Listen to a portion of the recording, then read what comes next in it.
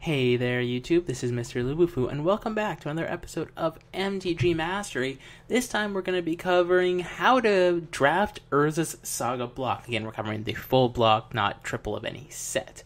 Anyway, let's go ahead and cover some general notes to begin with.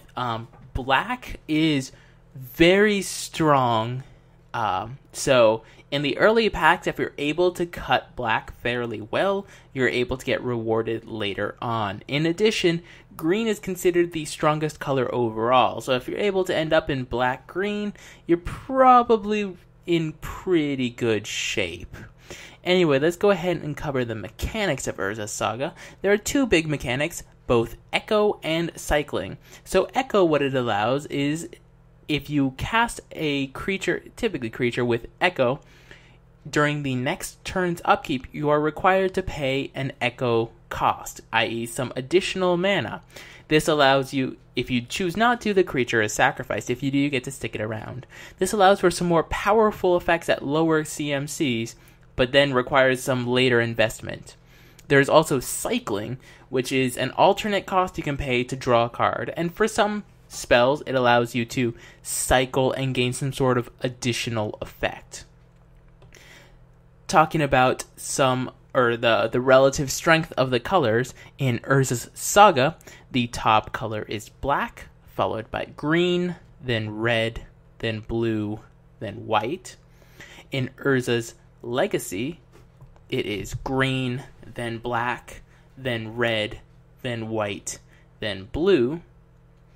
And in Urza's Destiny, it is green, then black, then blue, then red, and then white. So as you notice, green and black, top two colors for each set, white near the bottom. So typically you don't want to be in white if you can choose to do so. Anyway, some of the top archetypes. Black X removal, i.e. you get all of the best black cards and you can just pair it with whichever color you want. Black is that powerful. Black-green, of course, being the strongest. Another archetype that some people rather enjoyed was green-red fatties. You use some of the top green cards and back it up with some of the red removal, and you have this solid solid deck. Anyway, let's cover the top cards for drafting. In Urza's Saga, the top commons for each color. It's a little bit hard for this one. In white, we have Sanctum Custodian / Pacifism. They're both very strong. In blue, we have Pendril Drake. Black is bonkers because it has Pestilence at common, and oh my god, is Pestilence good. Red gives us a bit of a tie between Arc Lightning and Heat Ray. I personally am a huge fan of Arc Lightning, more so than Heat Ray, but that's just me. And green, the top common is Symbiosis. At uncommons, that worth noting, all of the embraces, whether they be Gaia's Embrace, Sarah's Embrace, Vampiric Embrace, Zephid's Embrace, and Shiv's Embrace are all kind of really good. Yes, there's plenty of removal to kill them, but the effects are often so powerful. Confiscate is another very powerful uncommon, and Diabolic Servitude rounds out some of the better uncommons in Urza's Saga. As for bomb rares, Abyssal Horror, Crater Hellion, and Morphling, which Morphling was a constructed powerhouse due to the way damage stacked at the time.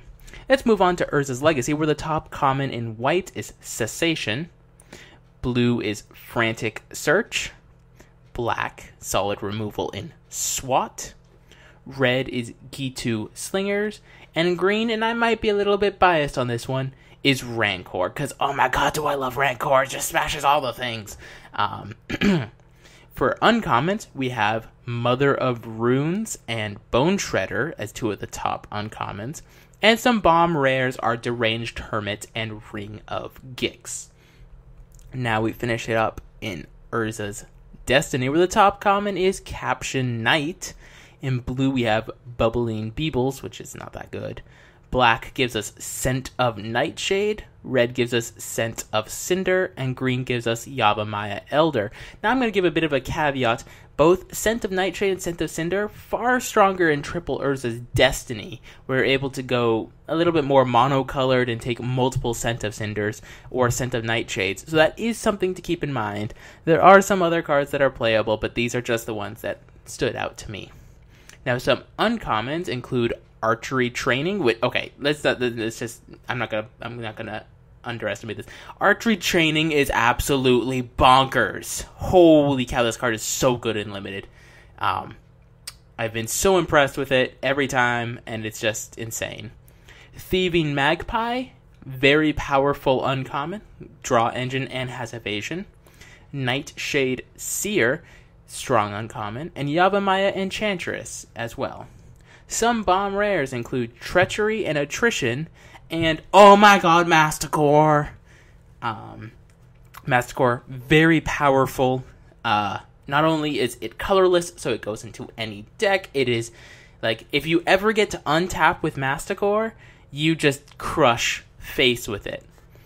And that's basically it for how to draft this set. Now, as a special bonus episode to be appearing later this week, for a brief period of time, Urza's Saga block draft was available on Magic Online, and because I miscued while doing some cube drafts, I won a full set of Urza's Saga block packs.